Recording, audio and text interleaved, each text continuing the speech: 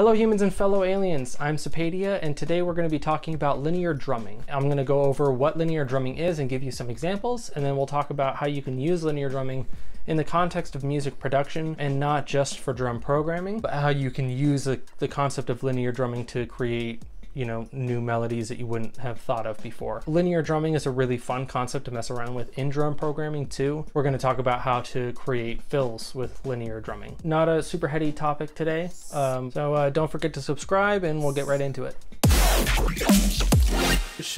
Shebang.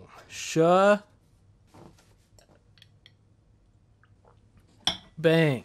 All right, what is linear drumming? So if you are not a drummer, you probably haven't heard this term, but you've definitely heard linear drumming. Just like listening to it, listening to music. You've heard linear drumming while listening to music, and you would also be listening to linear drumming at the same time if you had heard it. Linear drumming is essentially when here. Let me just show you an example. So I have this linear thing that I've already cooked up, but let me explain this a little bit differently. So this is standard rock beat.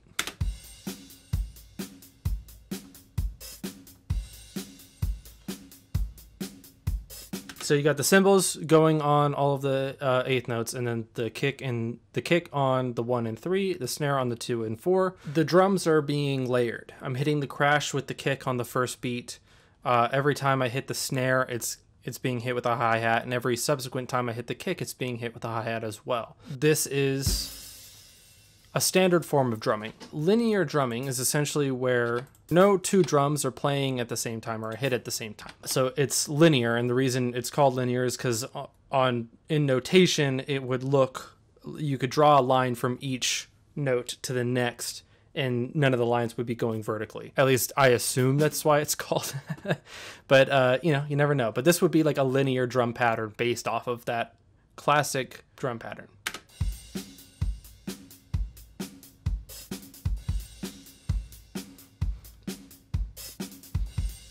Groovy as shit. Linear drumming is that's what linear drumming is. It's when the drums are not being layered on top of each other and each drum is being played individually. Why am I talking about linear drumming? The reason I wanted to talk about linear drumming is because learning about linear drumming as a drummer was incredibly influential in the way that I wrote drum parts and in the way that I practiced drums. And it's in a lot of like prog metal.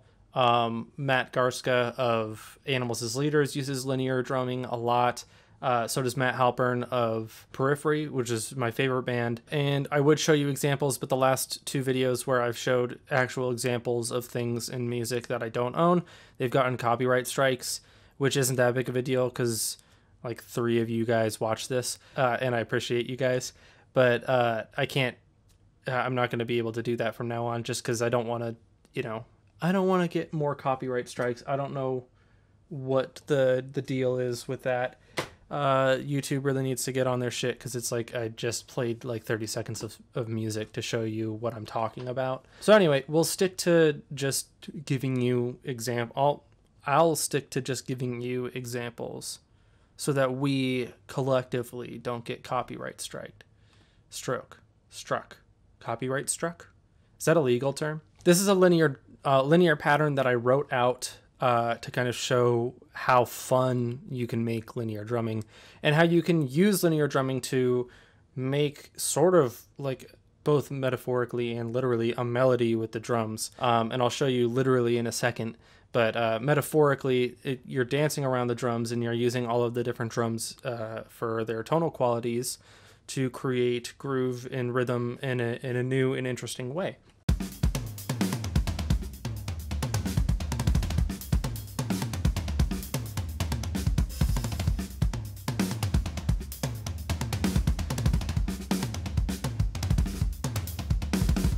I'm going to slow that down so you can hear all of the drums being played individually. I'm going to slow it down to like 75 BPM. So imagine this is like 150 dubstep. These are 8th notes instead of 16th notes.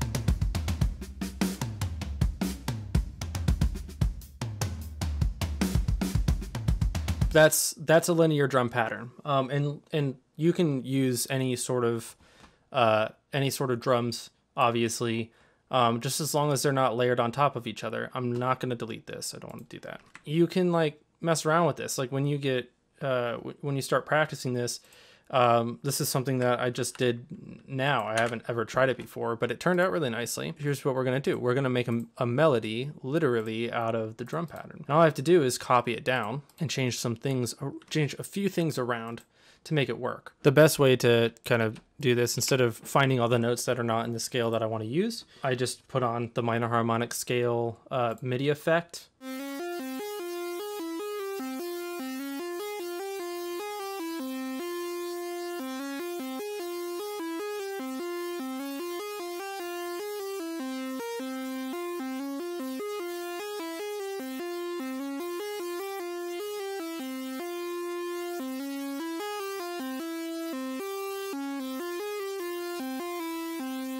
So then we can add like a regular drum pattern over that.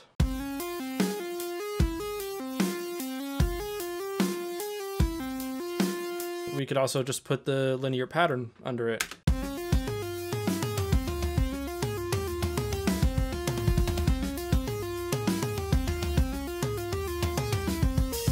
You know, that's not the best melody in the world, but it is a good starting point, and it's a melody that I probably wouldn't have thought to make in the first place. Let's talk about, so we got these, let's talk about these little sections right here, these fills, because that's mostly what I wanted, or why I wanted to talk about linear drumming, is because of linear fills. So linear drumming is really cool in and of itself, but if you're producing electronic music like me, it's not really a useful tool for drum programming, because you're making dance music and it can't be like this. It can't be this crazy. Maybe in certain sections you could like utilize this tool, but for the most part, everyone's gonna think you're insane if you released a song with like this. Like if I, hold on.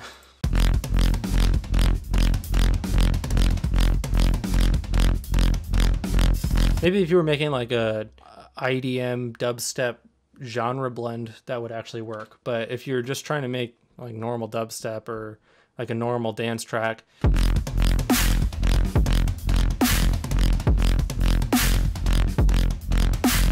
doesn't really work. But I could take just this last part.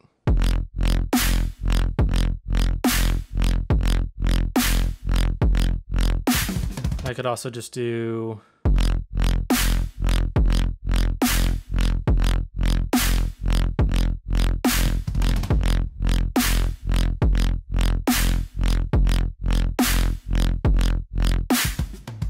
essentially what I'm getting at is the best way to utilize linear in this part, and the best way to utilize linear drumming is in your fills. First of all, it's easier to mix. None of the drums are going to be clashing with each other. But second of all, it just sounds really cool. You know, get creative with it. But you know, thinking about like how a drummer would play it, this is the snare,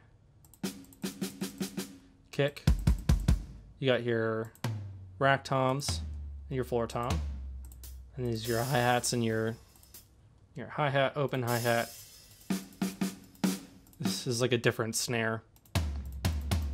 But thinking like a drummer, this would go right hand snare, left hand rack tom, and then foot on the kick. And then you could right hand on the floor tom, back to left hand on the rack tom, second rack tom, snare again. That's a good spot for the snare, and then another kick. And then what do you have? And I could also just include like this little section too. What is this? It's hi-hat, rack, rack.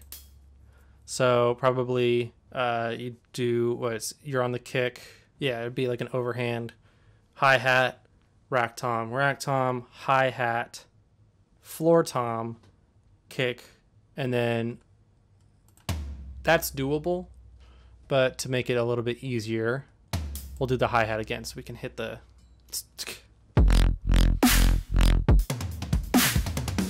we did that same type of thing over here. I like that triplet, but let's see what else we can do.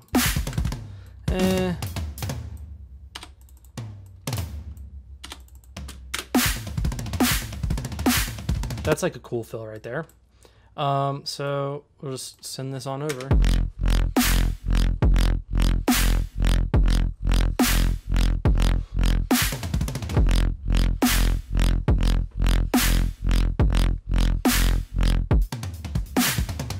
Right, so you have these like really interesting fills that kind of go all over the place, and it's like nice ear candy, and a listener doesn't really have to understand what's going on to enjoy it. Whereas like for this one,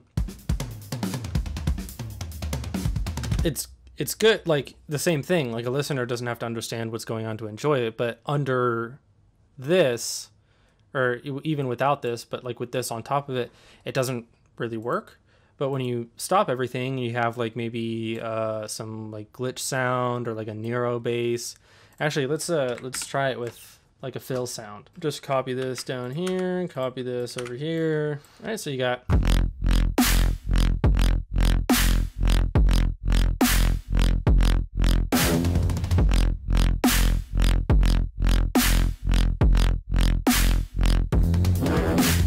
And we could also do it at the glitch hop level.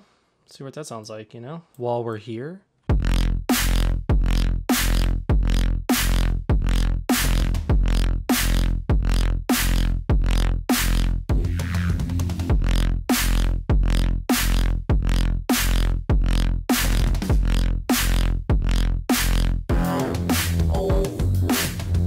So how sick was that? There's not really much more to this lesson. Just this is a great way to create cool fills, cool drum patterns, and unpredictable melodies if you so choose to use it like that. Yeah, linear fills, or linear drumming in general. New tool for you guys. Enjoy it. I will put this on for the end, and that'll be it.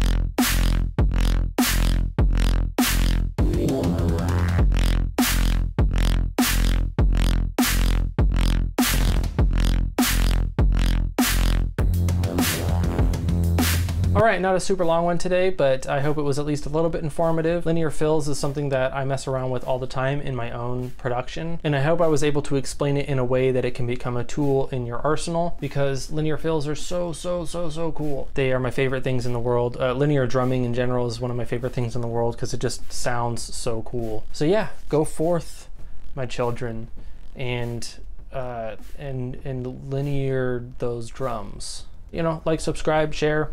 And I will see you next week when we talk about tuplets.